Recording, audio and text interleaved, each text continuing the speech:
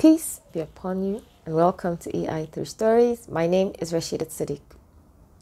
There was once a man who'd been ill for some time, and he went to the hospital and was admitted and had to go through many tests. The doctors came to him and gave him some sad news. They told him that he'd been diagnosed with cancer. He was so devastated, and from then on it was just downhill.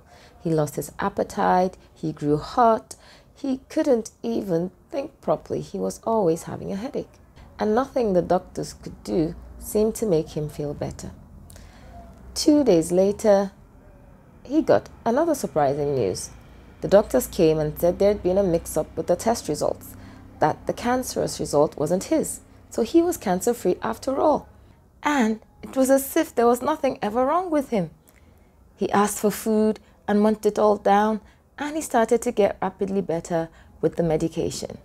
This story just goes to show us that the mind is a very powerful thing. When he was pessimistic and thought he was dying of cancer, he actually started feeling physical symptoms.